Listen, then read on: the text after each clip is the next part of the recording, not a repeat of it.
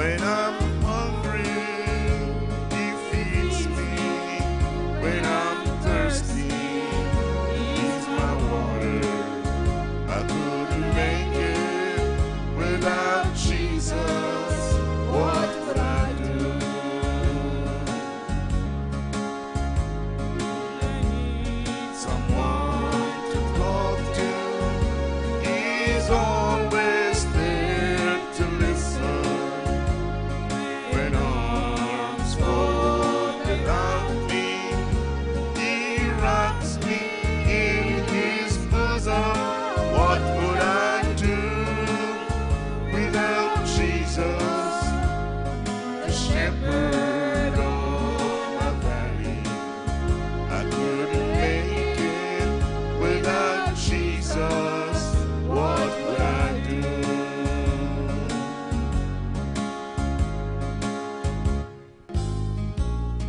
When my tears flow like a river and my burdens seem high as the mountain, and the ones whom I've counted on have let me down, then I call to Jesus, the one that I can count on. I couldn't make it without Jesus. What would I do? When I need someone to talk to, He's always there to listen. When arms fold without me, He wraps me in His bosom. What would I do without Jesus, the shepherd of my valley? I couldn't make it without Jesus. What would I do? When I need someone to talk to, He's always there to listen. When arms fold without me, He wraps me in His bosom. What would I do without Jesus, the shepherd of my valley? I couldn't make it without Jesus. What would I do? I couldn't make it without Jesus. What would I do? I couldn't make it without Jesus. What would I do?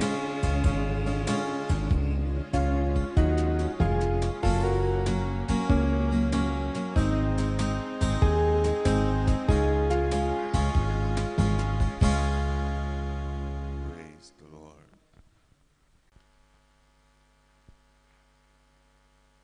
Praise the Lord.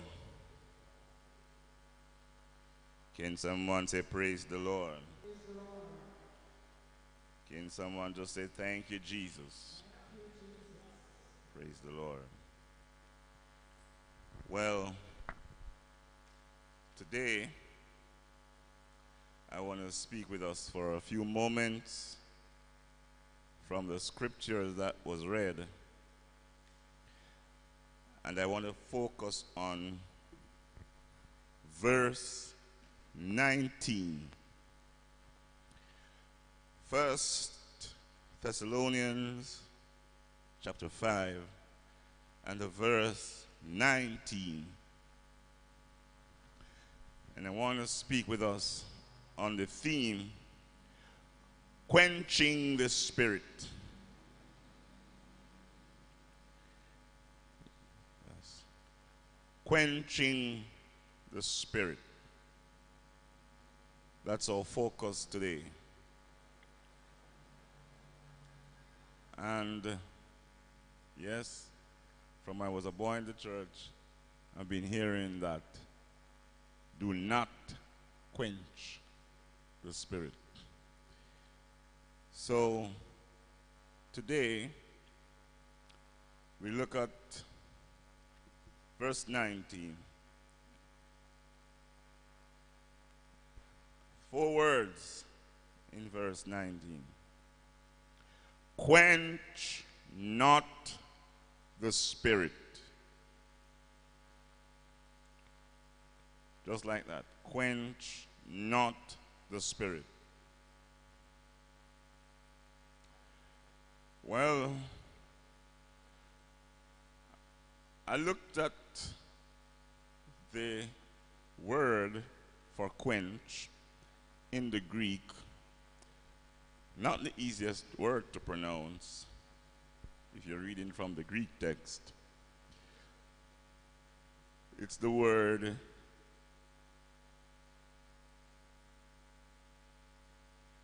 sbenumi. And it is in the imperative mood, which means that it is not just a simple statement or a simple sentence, but a rule. It is not a suggestion, it's a commission. It is not a byword, it is a command from the apostle. Quench not the Spirit.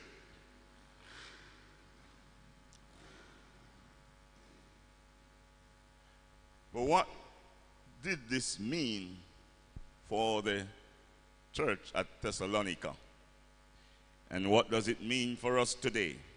Quench not the Spirit. Well, looking at the Greek word,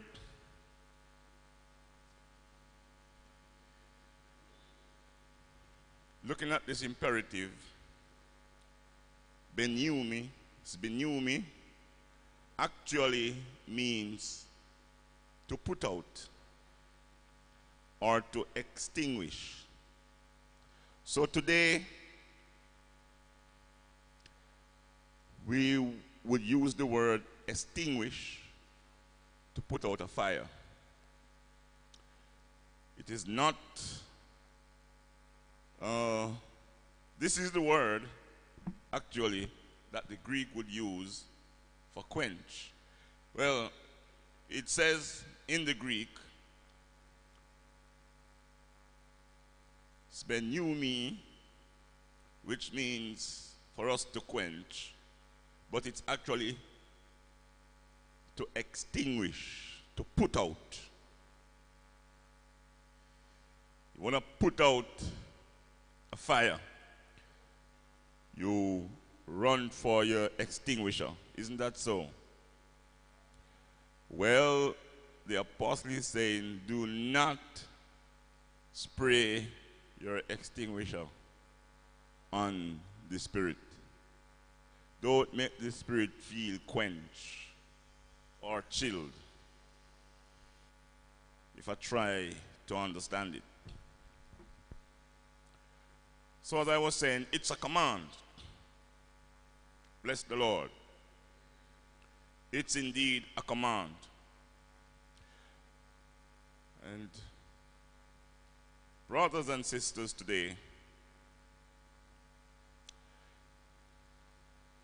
I want to say that there are things that, well, listen to this. Normally, they say if you are in church and service is going on, and the Spirit of God is coming down upon you, or you feel the Spirit of God, you must not try to quench it. You must not try to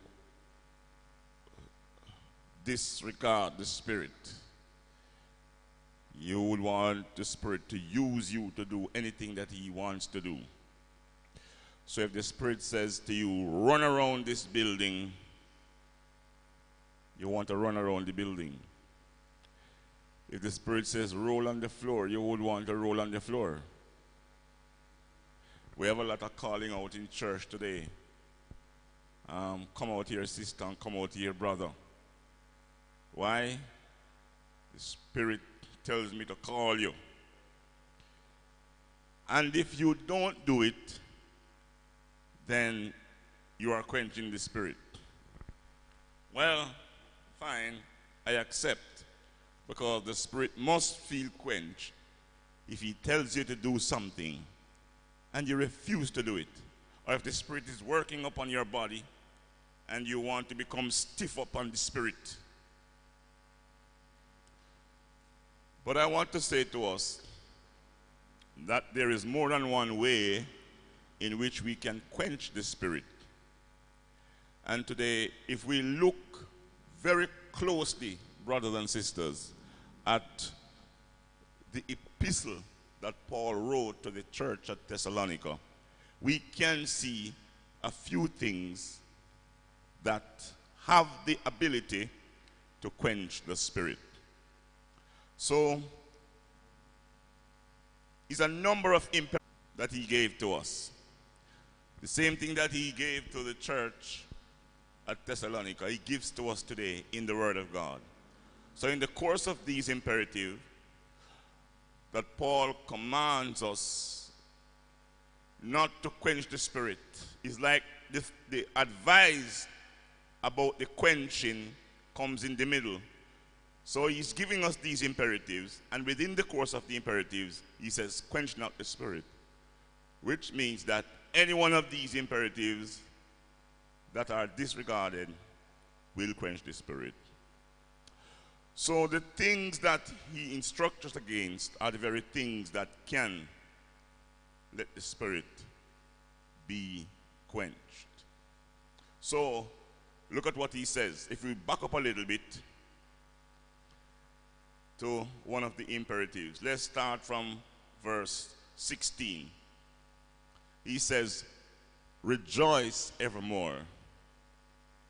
And believe it or not, rejoice is a command in the Greek tense. It's an imperative. Just like you do Spanish or French. They have moods, right? And yes, if you go in the imperative mood, then that's the command. So rejoice here is an imperative. So he says, rejoice evermore. Why should you rejoice evermore? Rejoice always and continue to rejoice. I'm going to tell you exactly why. If you don't rejoice evermore, that can quench the Spirit. As simple as it looks, it can quench the Spirit. Just bear with me a few today and I'll show you. Praise the Lord. An unhappy look in worship can turn off worshipers. Yes. If someone mounts the pulpit to do something, and when the person goes up there, all the person can see is faces that look downhearted. The first thing the person is going to think, oh, apparently they don't want me up here. And what does that do? That quenches the Spirit. That in and of itself is a quencher. So it's not only when a person feels the Spirit coming down on them, and you say, boy, no, I don't want the Spirit work on me right now, I'm going to quench the Spirit. That is not the only quenching of the Spirit. There are other things that quench the Spirit. And that is why Paul gives the advisory. Yes. So,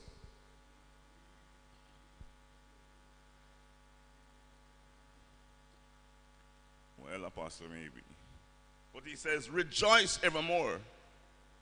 You can imagine you left your house coming to church, Evangelist Henry, and on the way you're singing a song. So before you reach church, your soul is already blessed. But by the time you reach church, the first person you run into, you say, good morning, my sister, or praise Jesus, my brother. Turn around, morning. No, the morning when tell you, spoil your morning. You don't even feel like you want to stay at church. It's a turn off altogether. What does that do? That is a quencher. The spirit cannot feel good, deacon, with that kind of attitude. Praise the Lord. So, if the person comes to church and the first person she sees or the first person he sees, I said, praise Jesus, my brother. I said, hallelujah, sister. You know that both of you are ready to worship, because he says, where 2 or 3 are gathered, touching anything concerning my name, I'm going to be in the midst to bless and to do good. Amen. So you must rejoice evermore. Have a rejoicing spirit. You know, the child of God who is really rejoicing evermore, you don't know when he has problems and when he doesn't. Because every time you ask him, how are you? He said, I'm fine, man. I'm fine. Even though he just experienced some challenges, he said, I'm fine. So you can never know if he's not fine, because he's fine all the time. And some of us are so accustomed to smiling that even when we have the greatest of problems in our lives, we are still smiling. Rejoice evermore. Don't let your countenance turn off anyone. Praise the Lord. You know, every relationship, I realize, needs rejoicing. Happiness is the life of a relationship. So if you're going to have a relationship with your brothers and sisters, you have to rejoice. Wives, if you are here and you never know, let me tell you. When your husband comes home, do you know the first place he looks? We have someone who really loves food, so they buy it. But the average man is going to look in the face of his wife. Are you happy or not? Oh, you don't hear me? Yes. The first place he's going to look in the face of his wife to see if she is happy. He wants her to be happy. Because if the wife is happy, chances are he will be happy. When you see a man turns up to work, he's bouncing and he's happy, he goes to work and he's unhappy. And the first person that comes across him or double cross him anyway, he just look at the person and say, you're fired. Go home. And you say, hold on, the boss, just hear me out and let me explain. And he says, go home, man. Don't want to hear anything from you. And he's so angry. You know why he's angry? He's not a rejoicing worker. If you trace that kind of attitude at work, and you can trace it back home, Apostle, you will realize that there's a deeper problem for that anger and for that long face and vexed up spirit. Wife lock shop on him. That is why that has to be taken out on someone out there. And even when he comes home and the dog runs to meet him because the dog is so happy to see him. So the dog sort of just stand up on his 2 back foot and, using 2 front foot touching toes. And give the dog 1 kick up to the devil feel him on. You know why? He's a very unhappy man. But if you can make that man rejoice, the whole family is happy.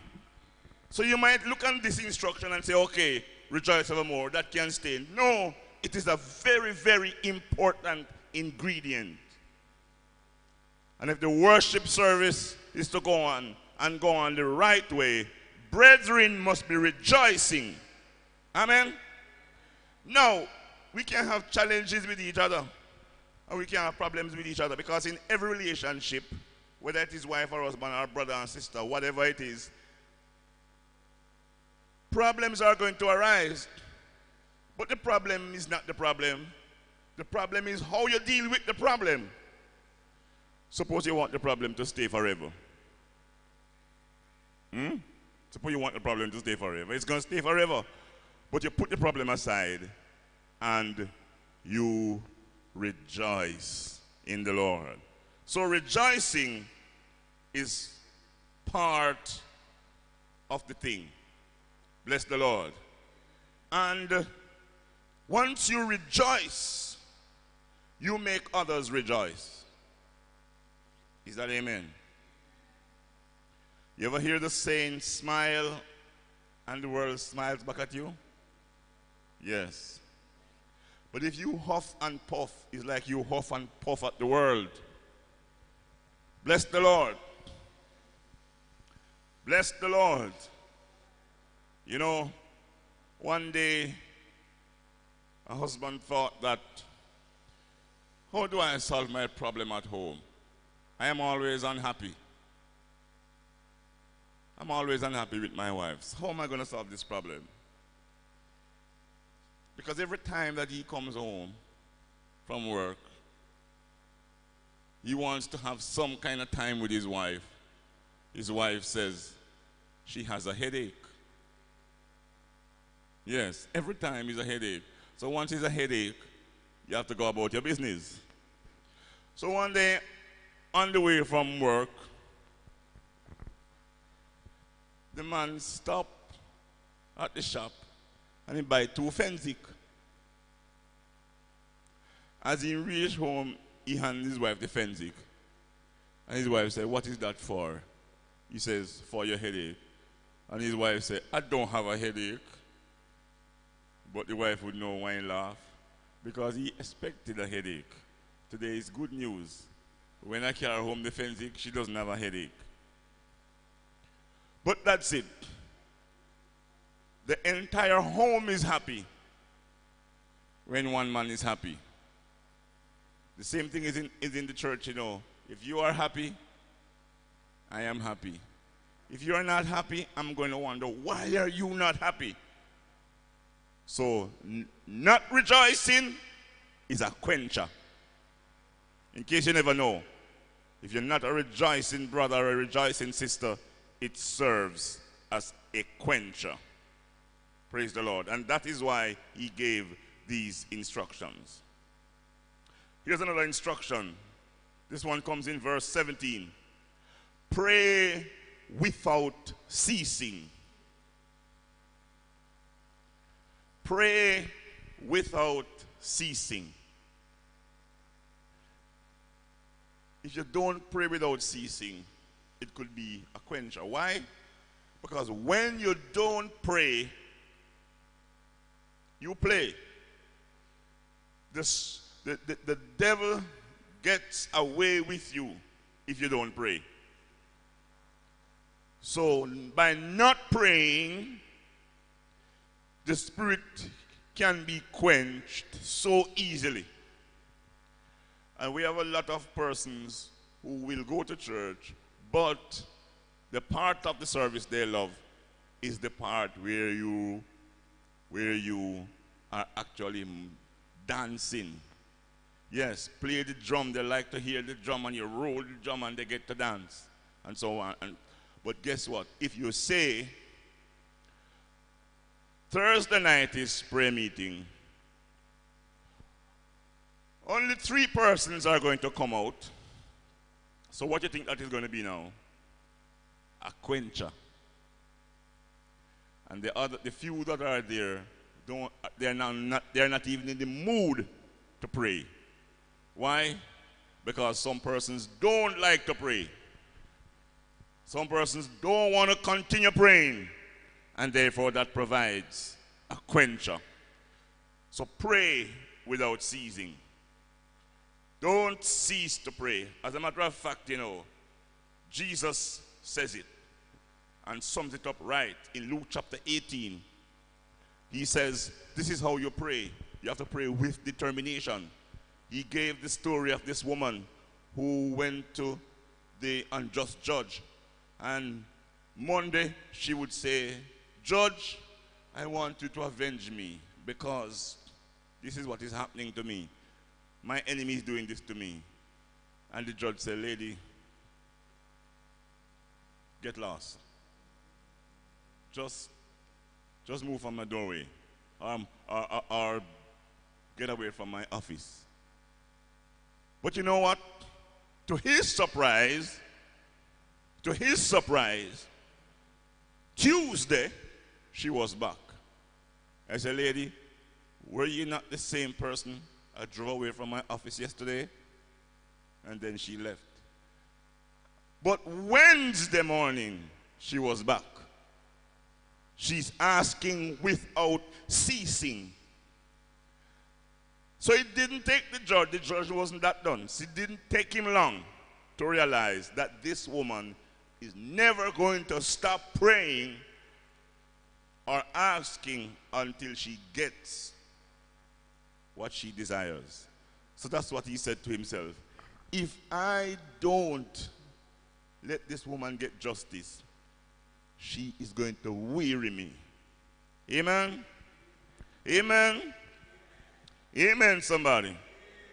Bless the Lord. Just some technical.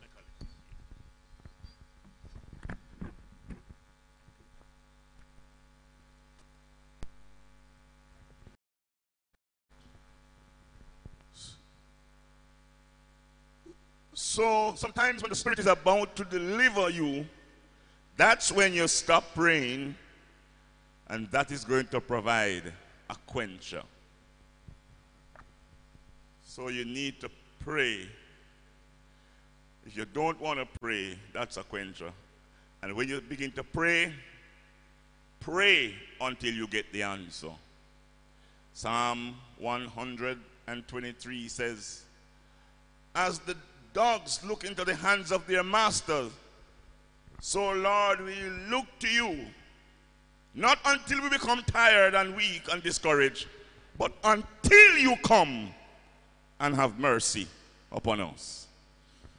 Because sometimes you ever hear one ring, and just as you take up the phone to answer, that's when the person hangs up. So sometimes just as the Spirit of God is going to do his work, that's when we give in. That's when we quit and move on to something else. Now that is a quencher. Bless the Lord. Hallelujah. Look at verse 18. And you wonder why Paul used quench not the Spirit in these instructions. Why did he sandwich quench not the Spirit in all of these instructions? Because these instructions, without them or omitting them, would be a quencher. Verse 18, in everything give thanks, for this is the will of God in Christ Jesus concerning you. Bless the Lord. Bless the Lord.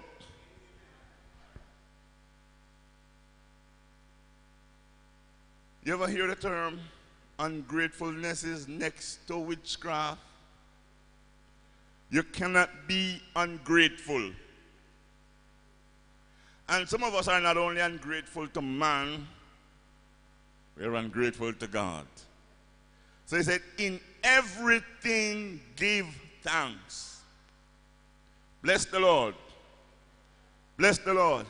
You know, sometimes people go to church, but they are still vexed. They're still upset. They carry a long face. And if you should talk to them, they give you a whole long line of complaints. Oh, yes. Yes, I know that you have problems. Yes, I know you have challenges in your life. Everybody does. My trial doesn't come the way yours come. But you know what? I'm going to tell us something today. When there are problems in your life, how about giving God thanks for what he has already done for you, and the rest you hope he will come to? How about that? He brought the children of Israel out of Egypt. Now, if God brought you here, do you not think that the God who took you from Egypt and brought you now to Mount Horeb is able to take you from here to the next point? No, you are grumbling and complaining. Why did Moses take us out of Egypt? Although we were slaves in Egypt, we were better off. That's the spirit of ungratefulness. When God is doing something for you, work with God. Give him thanks for what he has already done. He may not do everything, but what happened? When the people began to murmur and to grumble and complain, what happened? God made snakes to come out of the ground and bite them, and they start to become sick. Yes, because God does not appreciate the spirit of ungratefulness. Yes, I know that we have challenges, but how about thanking God for bringing you thus far? When you really think of it, you know, if we should count our blessing, the next time you kneel to pray, start by counting your blessing. Start by saying, Lord, I thank you for waking me up this morning and setting me on my way. You didn't have to do it, but you did. And then you begin to recall the blessings. You realize that once you begin to recall the blessings, you start to forget about the few problems, because the amount of blessings that the Lord gave you outweigh and outnumber the few problems in your life. So thank him for what he has already done and stop the complaining. Every day, God, why me? Why me? Did you know that other people grudge you? Other people grudge you for your position. Other people grudge you for where you are. Yet you open your mouth and asking every day, God, why me? Okay, why not you? How about God, thank you? Hear what the writer says. Count your blessings. Name them one by one. And it will surprise you what the Lord has done. Yes, I know that you're going to have challenges in your life. But once you begin to count those blessings and you thank God for what he has already done in your life, God will come to your rescue and fix the current problems that you have. Is that amen? Amen. Yes, man. So when you grumble and complain and everything is going wrong and you're telling God, God, my life upside down and I am not happy, and you can't carry around a smiling face because everything is going wrong. You'll be surprised. Everything is not going wrong. You just need to give God thanks for those things that went right, and those things that are going wrong, they will automatically be fixed. So in everything, give thanks. Bless the Lord. For this is the will of God concerning you. You know what they say? Your disappointment can be God's appointment. Yes. Your disappointment can be God's appointment. Why? Because some of the things that you ask God for, the car that you ask God for, if God had given you the car when you asked for it, if he didn't disappoint you, Did you know that a truck, the devil had a truck ready to write you off with the car? But God did not answer that prayer because he wanted the car to wait. Come on, somebody. So God's appointment may turn out to be your disappointment. And that is why you should give God thanks not to give you the car, because you don't know what was awaiting you. This is the will of God concerning you. Bless the Lord. Bless the Lord. It's just like some persons, they're going to get married, and the mother said, you know, I don't like the man you're going to get married to. He doesn't look like the person that will love you and take care of you.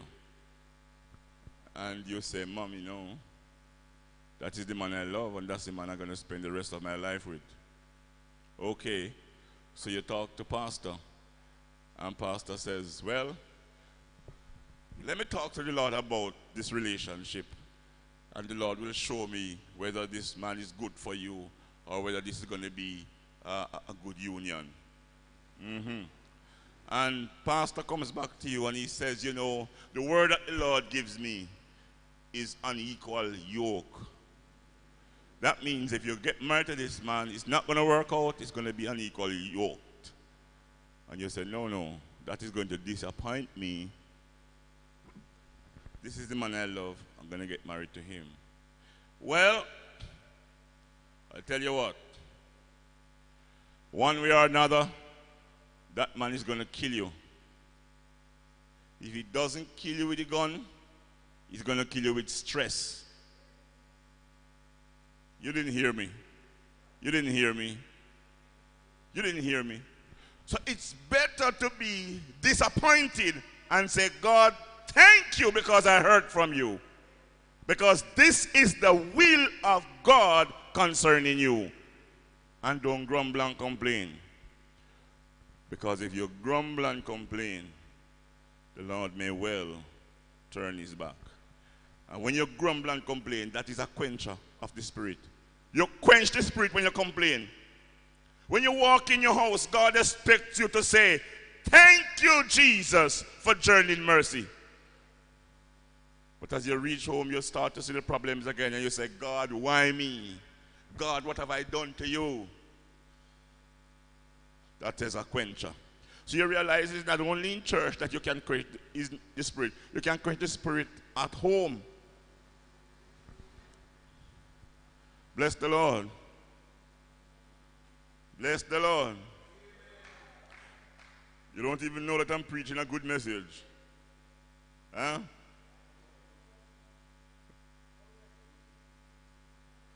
Thank you, Jesus. Hallelujah. Hear what verse 29 says. 21.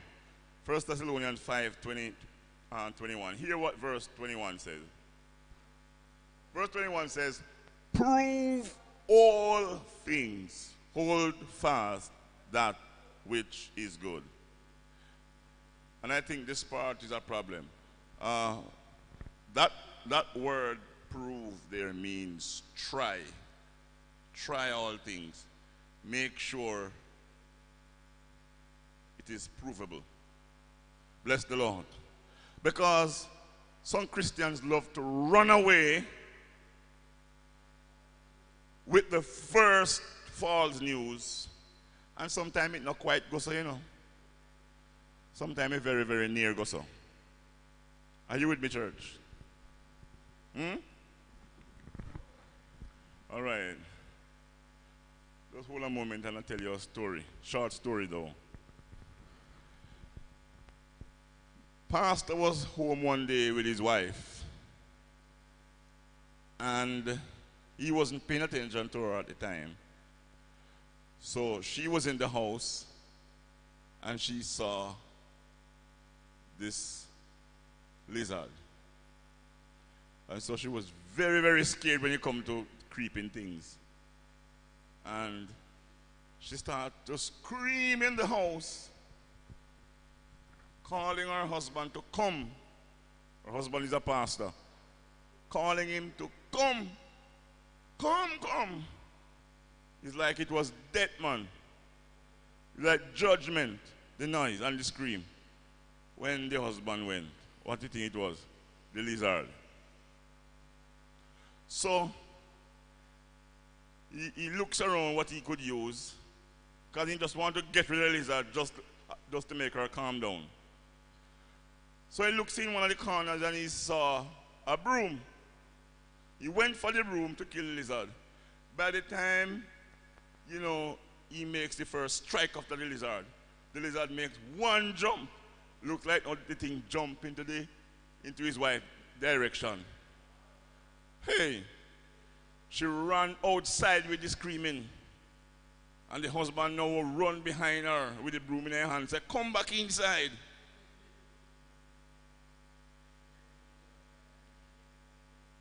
In no time the news spread over the community. Oh, pastor up there giving wife one piece of beating with one broom. She gets some lick out of the broomstick so that she has to run out the door. And when she run out the door, he run behind her and tell her, said, come back inside. No, wasn't that true? Of course. But, and I saw the story go. Not quite true. So, guess what? Before you run away with the story, the Bible says, prove all things. Look here, let me tell you something. Brothers and sisters, I don't care what office you have. If you go by the Bible, you cannot be wrong. If you don't prove things, you're going to quench the spirit. Because some things sound so true and so good. But guess what? It's not quite so. So it says, prove not some things, not most things, but prove all things. Praise the Lord. Even if you're going to preach a sermon, don't preach it if you don't sure say so it go.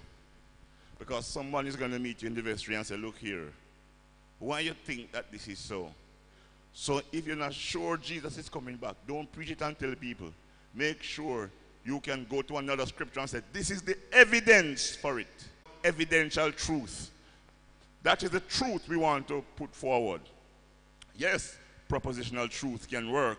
But in some cases where evidence is necessary, the preacher needs to point out why this is so and why it cannot be otherwise. Prove all things. Amen. This is instruction for the church of God. And we must hold fast that which is good. And if you don't prove all things, guess what? That can be a quencher evangelist for the Spirit. Praise the Lord. Amen. Don't sign up. Of course, they are tried and proven.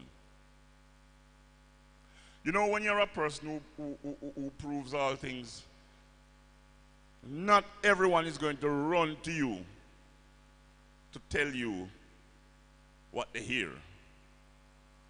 Did you know that? People start knowing you by heart. Not everyone is going to run to you and tell you what they hear. They start knowing you by heart. Because the first question that you're going to ask is, how you know? Are we still here, somebody?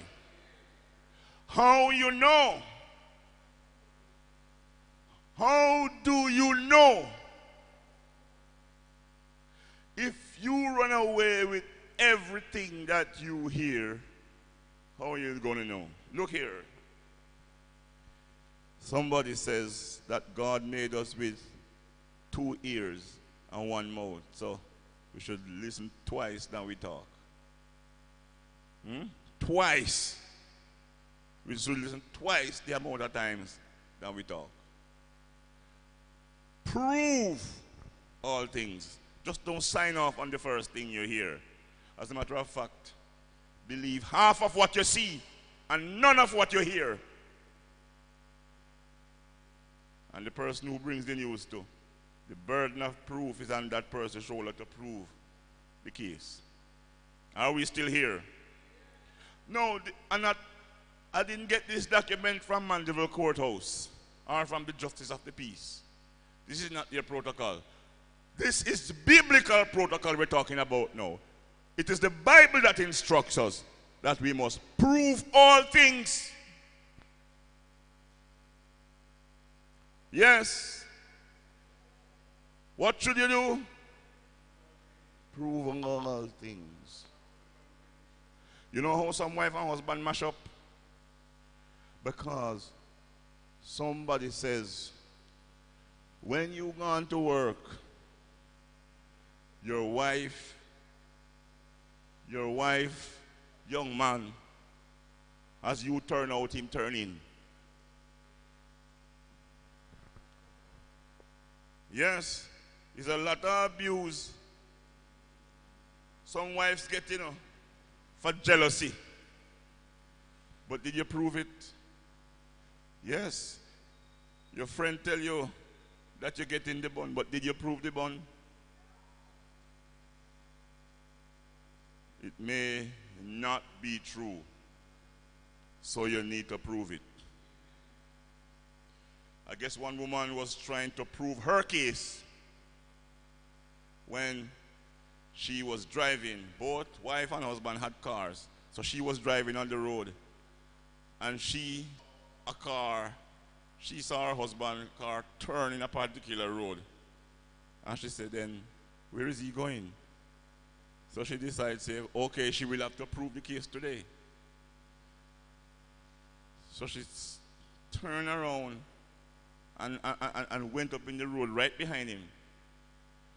And the man, you know where the car ended up? In another parish. And she stopped a little away from the vehicle and said, let me watch which one of the houses in going. You know, so when the man come out, though, he's not a husband, though. The car looks like the car had dead his car. But no, not him at all. Not him at all. So it is in the same way, if someone came to her and said, I saw your husband gone to another woman's house. He come home, come beat her up. It's not him. The man was at work, working hard to feed his family. Prove all things. Once you go by the Bible, you cannot be wrong. You must have a good relationship, whether at church, school, at work, or play, or at home. Praise the Lord. Bless the Lord. Another one stopped at a particular yard. And when she saw the car park up, she come out and say, all right, when him come out of that house, him will see. He will see you. So she never make fun to mash up the car. And her husband car. The man will come out for his car. When he come out, he might wonder, who could have mashed up his vehicle? Prove all things. Amen. Amen. I mean, some persons enjoy carrying news. You'll find a lot of journalists sometime in the church. They like to carry the news, especially the news juicy. But prove it. Once you prove it, you probably can take it from there and deal with it. Bless the Lord. Hallelujah. All of these are imperatives. Look at the following verse. I want us to see the following verse. Praise the Lord. Look at the following verse. The following verse is the verse 22. Bless the Lord. Hear what it says. abstain from all appearance of evil. Of what? What does that word mean, appearance of evil? Appearance means that it looks like. You hear what the old lady used to say? If it smells like a rat, and if it looks like a rat, then it's a rat. There's a rat somewhere. Praise the Lord. So abstain from all appearance of evil. Once it looks like evil, stay away from it. So it's not evil, you know. Don't get me wrong now. Don't run away with this. It only appears like it's evil, but it's not evil. It only looks that way. The Bible says you must stay away from it.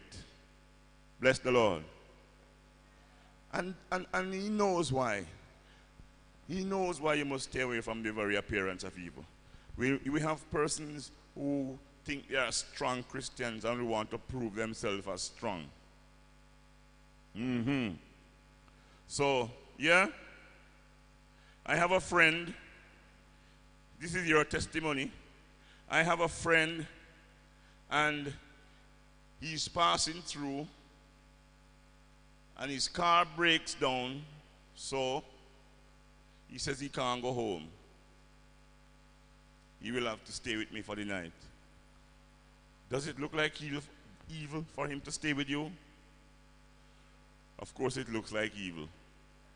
Because the next thing you know, very early in the morning, he leaves, he comes out of the house to go look about the car, and somebody sees him coming out of the house and say, okay, how that sister says she's a Christian, filled with the Holy Ghost and speaking in tongues, and early in the morning, here is a man coming out of her house. And at that time I'm going to say, because it looks like evil, chances are you never do nothing. But guess what? You were criticized because you have something that looks like evil. It wasn't evil. You never do a thing, but it looks like evil. Can I preach a while here, somebody? Am I making sense here? Now, hear the worst part about it. The devil tells you that you have the command over your body. So, this is your friend. You don't have to make him sleep on the ground. He might go sleep in the coach, and you call him and say, no man, you don't have to sleep in the coach. And he say, but me here say you're a Christian man, so I don't want to come in the bed with you because you know all fire stick easy if you catch. And you say, come on man, come in the bed, no problem. If me don't want to do nothing, you can't make me do nothing. Yeah. You think a little church sister, when you ask them, say, sister, you have a relationship, they move it vex with you and push up them out and say, Jesus is my boyfriend. The only boyfriend me have is Jesus. So that belly where you get me want to know if Jesus breed you. That belly where I see you with, is Jesus get you pregnant? That's where the Bible says, stay away from the very appearance. If it looks like evil, shun it.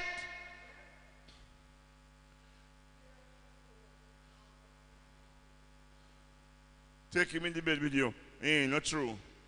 Because you're a strong Christian, not true. And he's flashing and right over you. Can't sleep bad. So you're a strong Christian, but look at you. If it looks like evil, stay away from it. You know, the Africans have a style. When you say you're a Christian, you can't commit fornication. He will say to you, say, no man, I'm not doing anything. Let me just rest it right here, so. Let me just rest it. Look, let me just rest it on the mouth, man. Me not put in it. Paul has his reason why he says to the church at Thessalonica, stay away from it.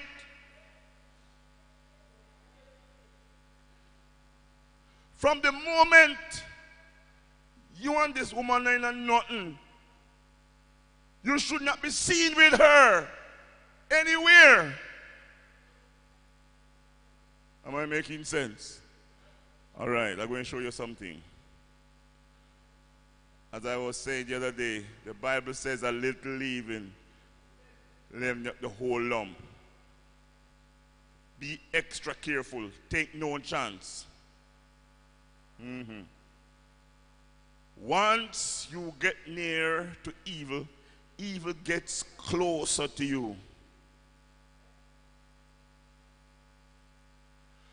So, the devil says, it's not like I'm going to give you a French kiss. All I want, man, is a little troops, a good night troops. You know, the good night kiss?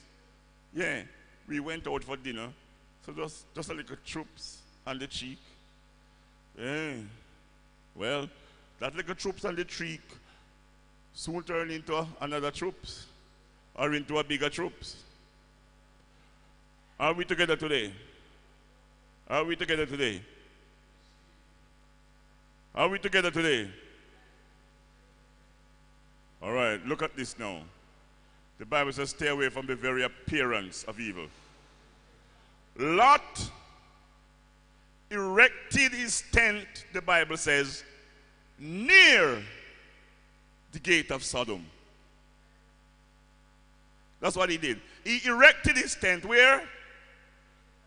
Never went into Sodom, you know. He erected the tent near to Sodom. Guess what? By the time the angel of God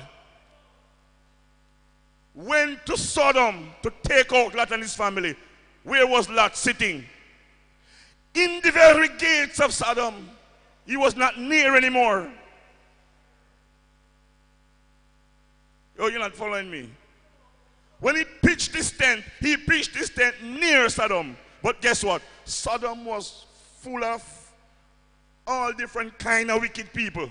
And the last thing the Lord wants you to do is to get mixed up with them. But Lot went near. Not going into dinner, just went near.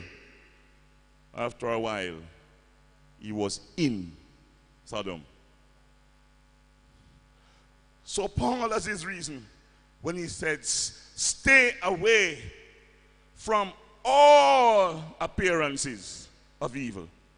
Once it looks like it's evil, chances are it's evil. So stay away from it. Stay clear of it. You see, it is bit by bit that the devil ropes in people. Come on, somebody. Are we still here? Yes. And you know that one sin leads to another?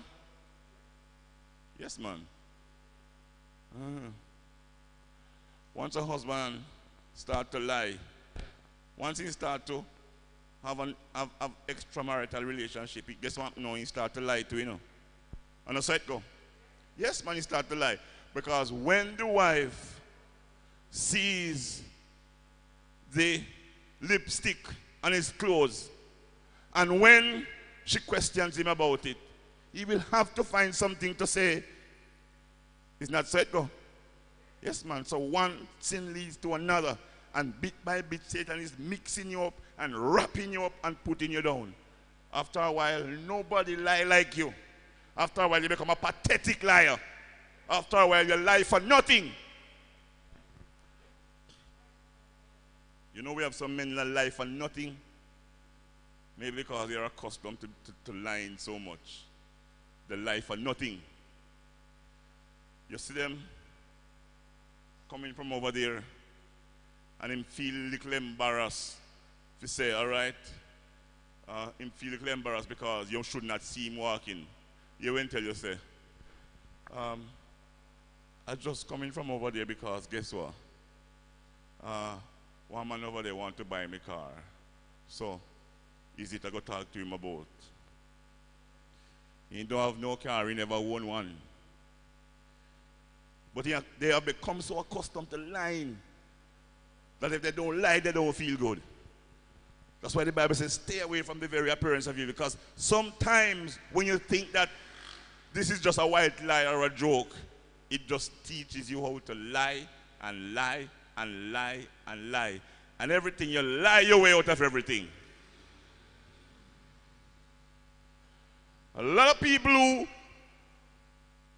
are backslidden today, the reason they are backslidden is because what they were getting involved into, they didn't see it as anything. As far as they are concerned, or they were concerned at the time, if you have a boyfriend, you have to kiss that boyfriend. Now, if you really love that boyfriend, you know, and you kiss that boyfriend, don't tell me, say, that kiss not going to mean nothing to you. You hear what the last verse down there is saying, or toward the last verse, you hear what it says. I'm not going to read it, but if you read it, you will see. It says, greet one another with a holy kiss. That means that there is such a kiss as not holy. Are you hearing me, somebody? As a matter of fact, kiss may be a mouth-to-mouth something. Some persons are greeting with worse than that.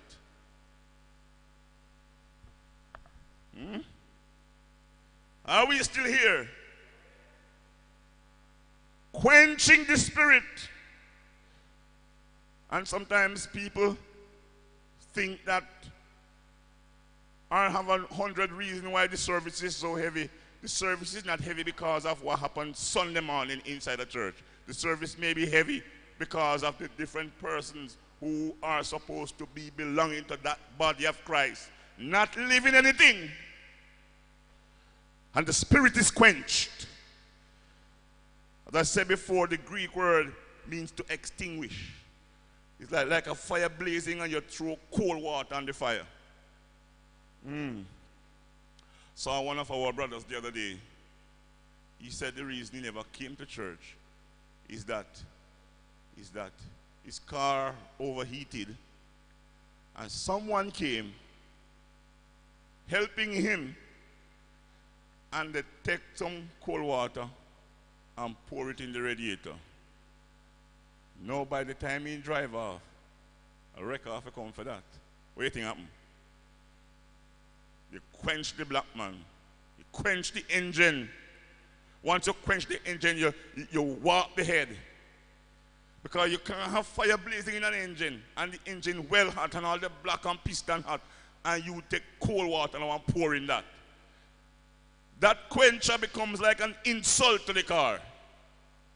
Are we still here, church? Same thing. When we are serving God in the church, we will have to make sure that the Spirit is able to operate in free course and in the band of the Spirit. Not just to prevent the working of the Spirit on me, but to prevent the things that we know would quench the Spirit.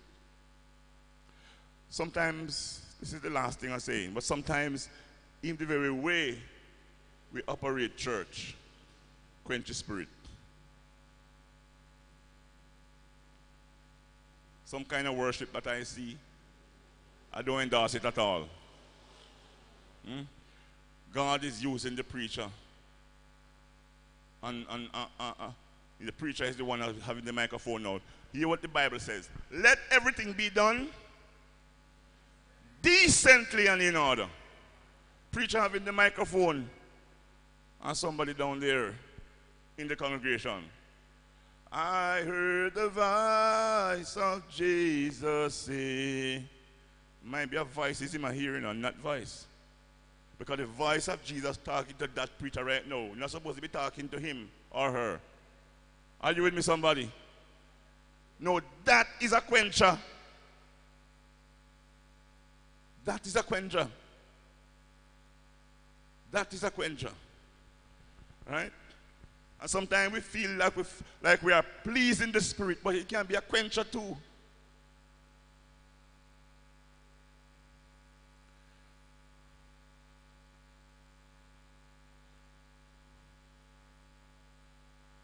All of a sudden, Spirit say you must jump up and go over there so you can rebuke that brother there.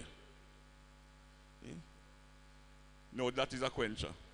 Because number one, the brother go back say what you are doing in front of him. You in front of him, a cut and clear and do all kind of something. That is a quencher. Go and sit down. The brother loved church one night so much that he couldn't stop to brushing teeth. So he run on the road with his toothpaste and toothbrush. So while he coming to church, or while he was going to church, in brushing teeth, and when he was finished, he just put the toothbrush in his jacket pocket. And one church sister must glimpse it. And she glimpsed it, she started speaking tongues.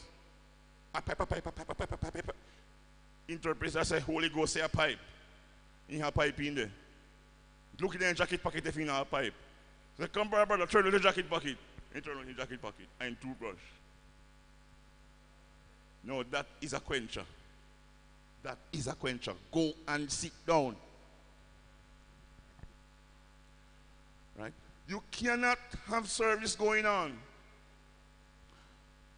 and you're doing contrary things and think that you're pleasing God. Those kind of outbursts quench the spirit.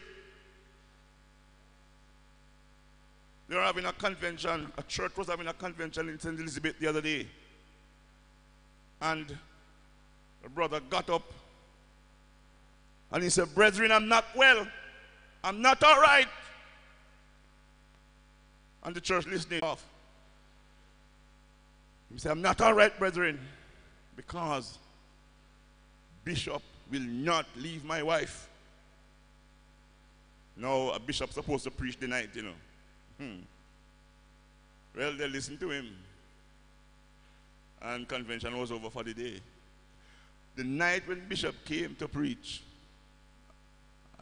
I don't know if anyone told him, but the night when he went up to preach, he couldn't preach anything because all of the words, every word he said just bounced right back on him. No one received it. Now what do you call that? It's a quencher. Sometimes you must know when to talk than when to hold your peace. Because if you talk out of terms, it is going to be a quencher. Or do you hear me, somebody? Do you hear me, somebody? And when the spirit is quenched, believers, nothing is going to happen because it is the spirit that runs the church. It's not bishop that runs the church. Bishop only plays a part. It is not mother that runs the church. Mother only plays a part. It is the Spirit of God that runs the church. So when the Spirit of God becomes quenched, service dead, service over. So quench not the Spirit. Allow the Spirit his free course. And just remind the church that the Spirit is not an it. The Jehovah's Witnesses, their doctrine says the Spirit, the Holy Ghost is God's active force. If the Holy Spirit is God's active force or Jehovah's active force, as they say, it means then that the Spirit is just a thing. No. The Spirit that I am talking about is not the breeze outside. I am talking about the third person of the Godhead body in the Trinity, who is a person. Peter said unto Ananias, why you let the devil tempt you, fill your heart with lies to lie to the Holy Ghost? You have not lied unto man, but unto God, which means you lie unto a person. And not just the person, but the greatest person. So the Holy Ghost is a person. Don't quench him. Our lifestyle can quench him. Hallelujah. But if we obey these imperatives, and if we get them together, and get it right, then the Holy Ghost will run the church as how the church should be run. Praise the Lord. And when you see what happened back in the days, you wonder if God is not alive today. Of course he's alive. But he's waiting for the church to give the Holy Ghost a chance. Amen. Amen, church. Holy Ghost needs a chance. Not only to prevent the working of the Spirit upon you, but he needs a chance to break free the church and to have his way. Because the only time we're going to be delivered is when he's able to have his way in our lives. So God bless you today. 1 Thessalonians 5 and verse 19. Quench not the spirit. Let's pray right now. Father, we thank you. What a mighty God you are. Indeed you are. And as we work with the Holy Ghost, because the scripture tells us that we are workers together with God. The scripture tells us that we are indeed workers together with him. And as lively stones, we build up a spiritual temple. We pray that you will forgive us of all our attempts in the past to quench the Holy Spirit. And now that we have been brought to this juncture where we look into your word and see that the Holy Spirit does not appreciate being quenched or being put out or extinguished, we ask you, Lord, as we take it from here, going forward, you will help us to work in tandem with the Holy Spirit. For Christ's sake we pray. Amen and amen. Bless the Lord God. Hallelujah.